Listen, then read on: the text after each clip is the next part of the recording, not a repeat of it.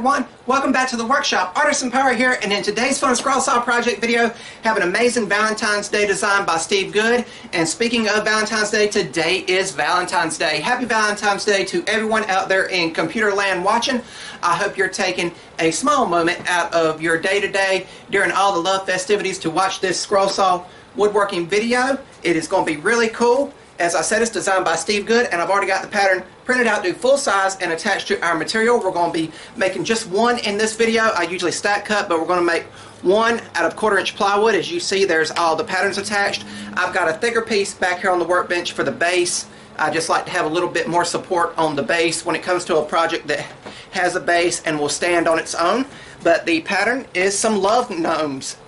Some garden gnomes that are in love. You see the pattern for the man there, the woman there, and they're the guy kind of has his hand on the woman's back showing his support. And then we have a heart here. We're going to paint red for Valentine's Day.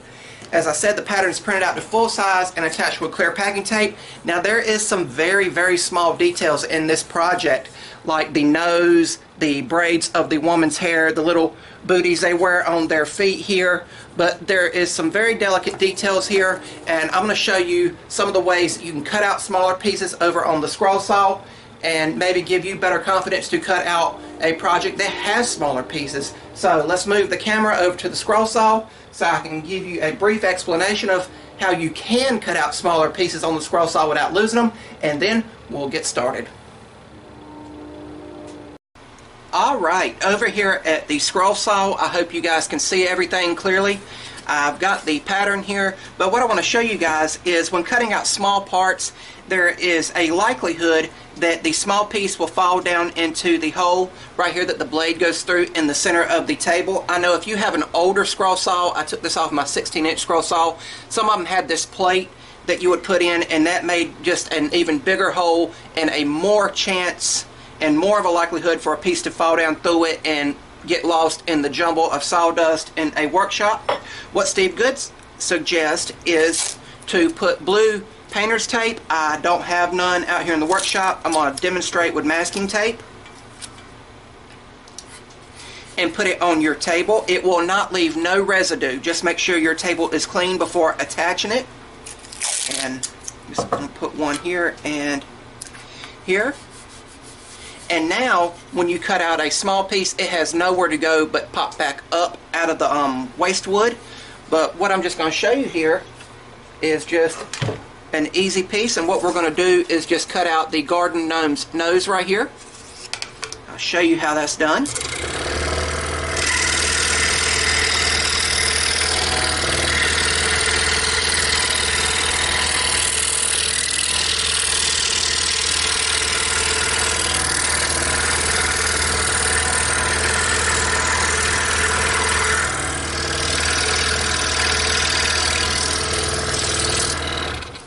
And there we go.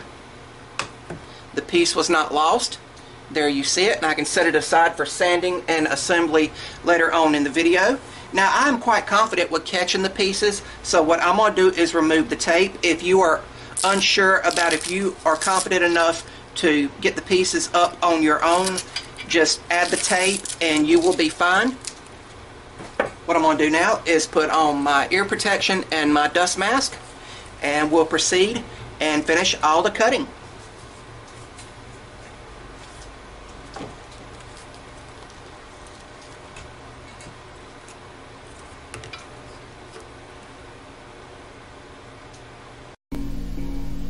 And we're going to begin just by cutting all of the pieces out.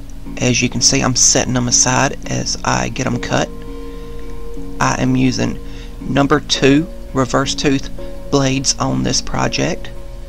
They are cutting really good with minimal chip out for the single layer of 1/4-inch plywood. As I said, this is a Steve Good design, and if you would like to try this pattern, it is available as a free pattern download over at Steve's scrollsawworkshop.blogspot.com website over in his free pattern catalog. I am just taking my time here and letting the blade do the work, being careful to catch the pieces. I showed the method of taping the hole where the blade goes through for those who might not be familiar with it. Again, I'm confident with catching the pieces. I've been scrolling since I was 14 years old.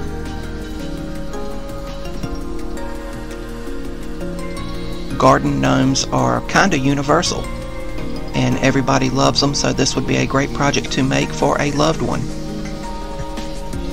And since there is a tab design on this, you see me checking with a scrap piece of 1/4" plywood to make sure my slots for the gnomes and the heart are good.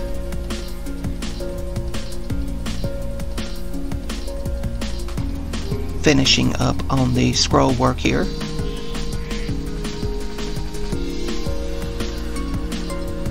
And then we will head over to sanding with the palm sander on the bigger pieces, just giving it a light sanding, and then I will sand all of the smaller pieces with 220 grit Klingspor sandpaper over at the workbench. If you guys like what you're seeing, I would highly encourage you to subscribe to my YouTube channel and also follow me over on Instagram at Artisan Pirate. I'd really appreciate the support.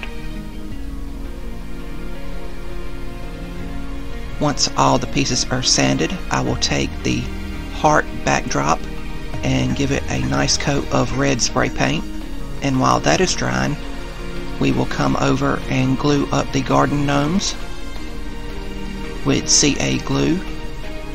And I actually took a picture of the finished project on my phone so I could have that to reference for the assembly process.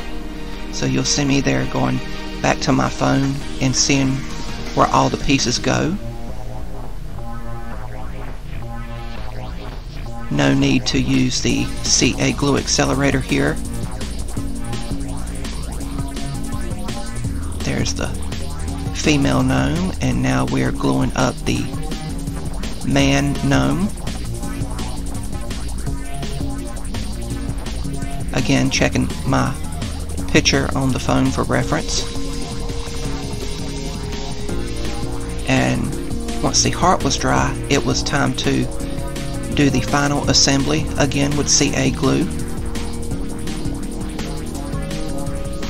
And I'll glue the man and the woman on it. And then I'll glue their little feet on. And I'll give it about 5 minutes to set up completely after I have everything glued in place. And then to finish it off, we will give it several coats of clear gloss, clear coat, and once that dries, the project is complete.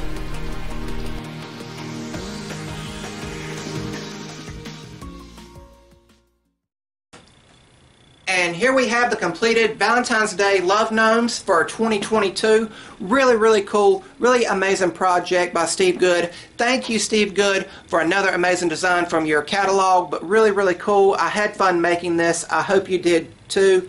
And I thank you for tuning in on Valentine's Day 2022 to spend a little bit of time with me on my channel. I really appreciate that. But all in all, it took around 25 minutes to do all the scroll work on this. It doesn't take long at all if you're used to cutting small pieces. I hope this video encourages someone who might not have tried cutting small pieces now to go out and try it on their scroll saw. If you need to use the tape method that I showed you earlier, go ahead and do it until you're comfortable catching the pieces to where they won't fall through the little hole where the blade's at. But really cool. I had fun making this, and we had time to let it dry, and I just done other stuff out here in the workshop while the heart was drying, then the clear coat was drying. But really cool. I had fun making it. I hope you guys like watching me make it. I had a blast making it. Love is not something that is just a singular day of Valentine's Day. It is something you do year-round, whether that be with your significant other, your family, your friends. Love them all. Cherish the memories made. I hope you all have a happy and safe Valentine's Day 2022. If you're new here, please subscribe to the channel. And remember, guys, if I can make it or do it, so can you. I'm the Artisan Pirate. Happy Valentine's Day 2022, everyone. Take care, and I'll see you guys real soon.